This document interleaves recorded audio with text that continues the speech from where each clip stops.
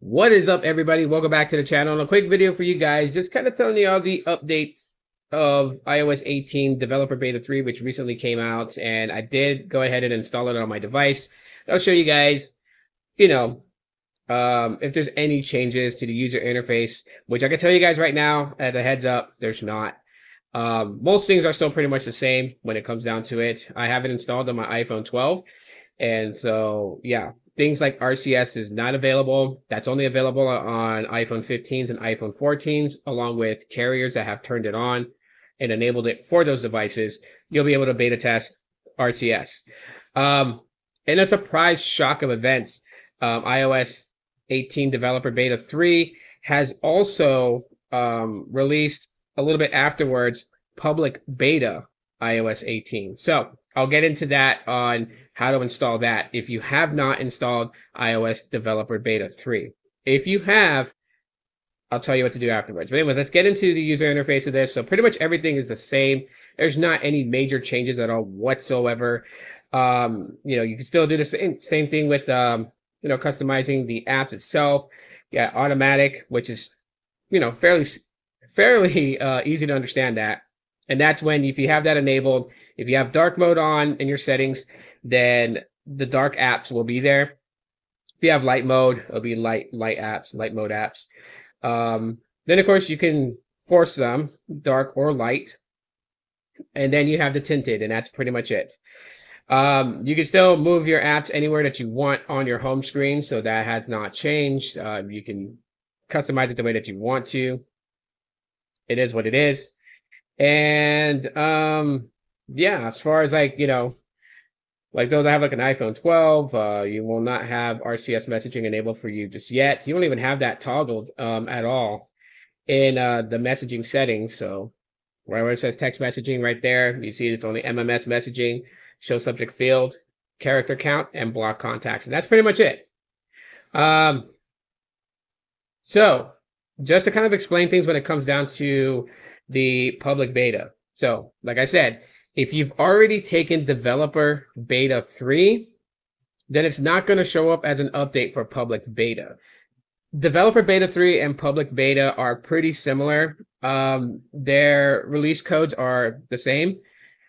The only difference is that one is public beta for public people to test out iOS 18. The other one is developer beta. So one thing that is pretty clear about beta software that people need to understand, because I know a lot of people love to rush in and just get beta and think that it's like an early release for you guys to have full-fledged iOS 18, and that's not what it is. It is exactly what it says it is, beta. It's beta software, so you're going to have bugs and issues like that.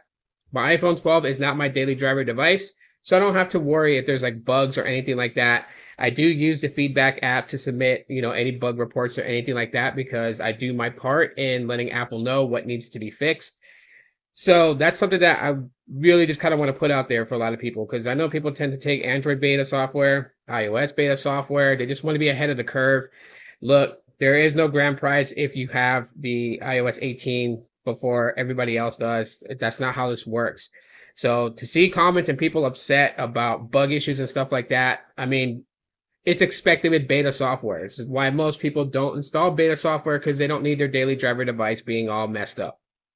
However, so if you have not installed iOS Developer Beta 3, do not do the software updates if you want to get on public beta. Literally just go into general and go into software updates. In case you're not familiar with iOS, this is how you do it. And you'll see on the screen where it literally says beta updates. When you tap on that, you can turn it off, which will revert you back to iOS 17. You'll see iOS 18 public beta. Make sure that's checkmarked before doing the update. So then that way it switches you from developer beta to public beta, and you'll download and install that. If you want to stay on developer beta, go ahead. Just make sure that developer beta is the one that's checked. And then you'll get the update, the beta updates for developer beta. If you're someone who has like an app or anything like that that you are working on when it comes to iOS in general, then that's pretty much what you would do. So yeah, again, nothing major in changes when it comes to iOS 18.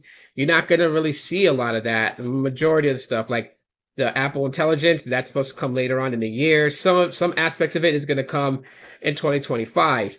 Like the Siri 2.0 will be coming in 2025. So can't really demo that, but when it does come to my iPhone 12, I'll demo that for everybody. Anyways, that's a quick video update on iOS 18 Developer Beta 3 and Public Beta. Yeah, that's all I got for you guys right now. Sorry, kind of out of it. Got a lot of things going on. Trying to find time to record video for you guys. Same time, take care of other things and also go live. So there's a lot happening this month, but nonetheless, if you guys appreciate my content, smash that like button. That does let me know. Also share this on your social platforms so other people can discover me and check out my video content, and hopefully it's to their liking. And if you want to get 1 month free of Helium Mobile, check the description. I do have a promo code that gets you your first month free for signing up with Helium Mobile. Go check that out. Until then, I'll talk to you on the next one. And as always, aloha.